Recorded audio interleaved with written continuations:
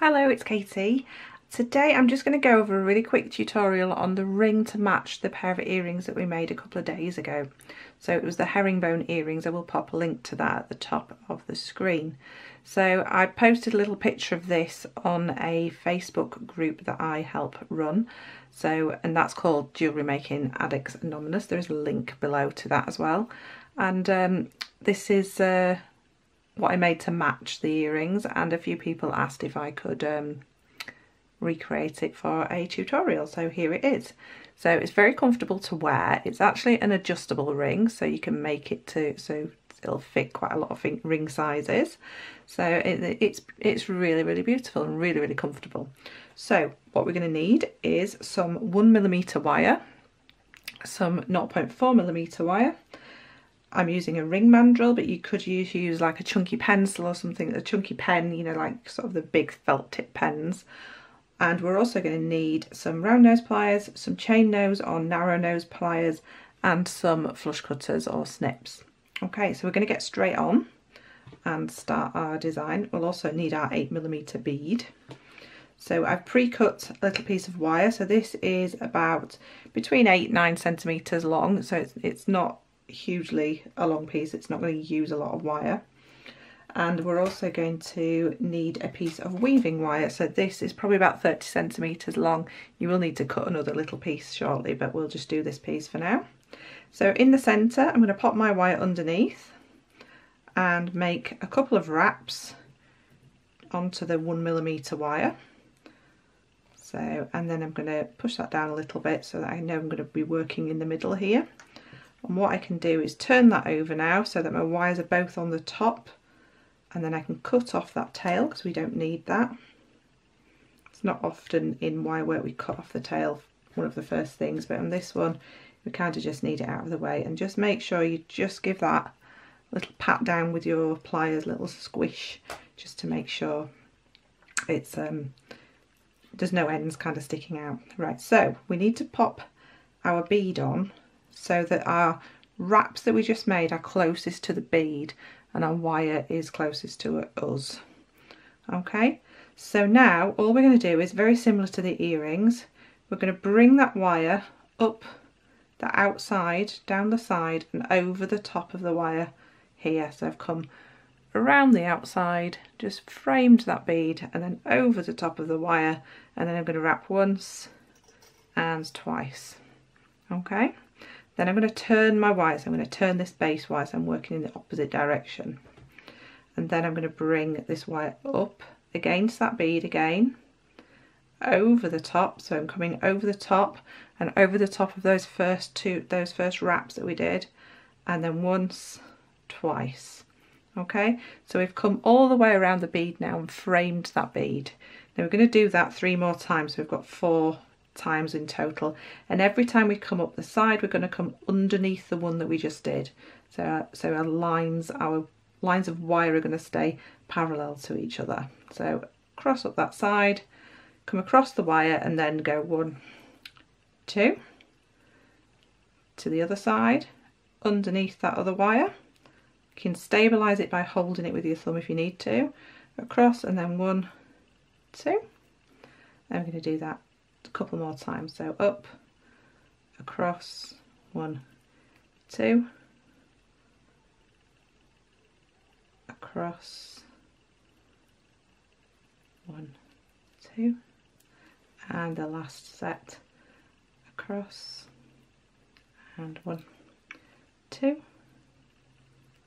and across, and 1, 2.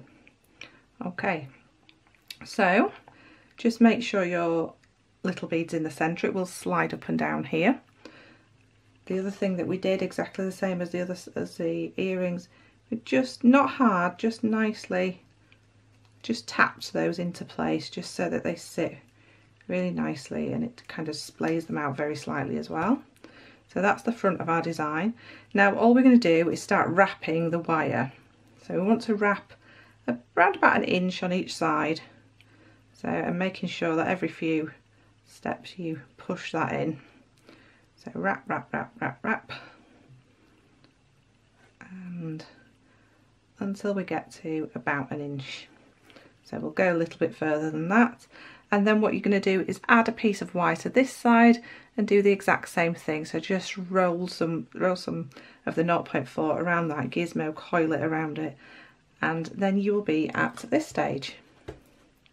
So now you will find that this side does roll, but once it's actually in the ring shape, it does stay in shape, so don't worry about that. So make sure there's nothing sharp, make sure you've just given all your ends a little squish, make sure there's nothing sharp in the way. So now we're going to start shaping it. So we don't need to worry too much at this point about ring size, just an roundabout size. So we want to, if I do it this way, we want to kind of balance that stone so that we bend it evenly.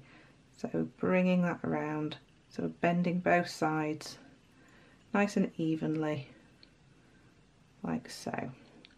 Okay, because it's the stone that's going to sit against your finger at the front. Okay, so now we've got to this stage, we can bend these around like so until we get a nice shape around there. Okay, if it doesn't come out of shape slightly, just adjust, but we want it to sit around, so it's not going to sit in a perfect circle because we've got this gemstone at the front there, but that's the kind of shape that we're looking for. Okay, so where these cross at the back, if you've got around about the size that you're wanting, where they cross over at the back and we've got that bare wire, what we're going to do is just snip them kind of about a centimetre overlap. Whoops. So around about there and there. So we've got even amounts at each side. And then all we're going to do is pop our round nose pliers in and turn them upwards so they're coming away from each other. So popping my pliers in right at the tip of that top piece of wire there. So if I just pull them apart slightly, you can see them on that top piece of wire, and just support it with your fingers. So right on the tip, and just start turning. So turning right on the very tip there.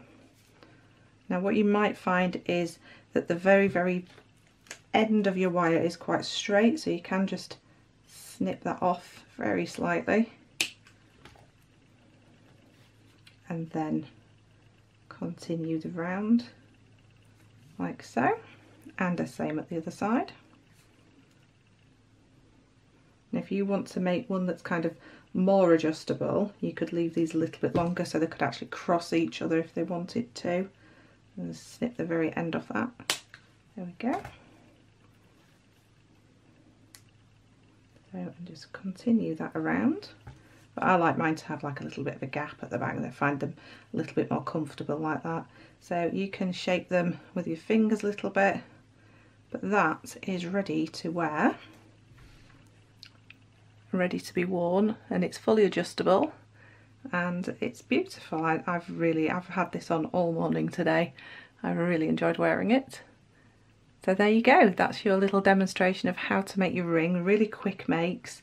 Great for when we're able to do craft fairs and things again, because you can make them up really quickly, and you can even make them in front of people really super quickly as well. So that's our demonstration for the ring. Click like if you'd enjoyed this this tutorial. I've got lots more coming up soon. I've got lots and lots of time at the moment, so tutorials are kind of my thing at the moment. So I will see you again soon. Don't forget to click subscribe if you don't want to miss out on any of my future tutorials. And take care. See you soon.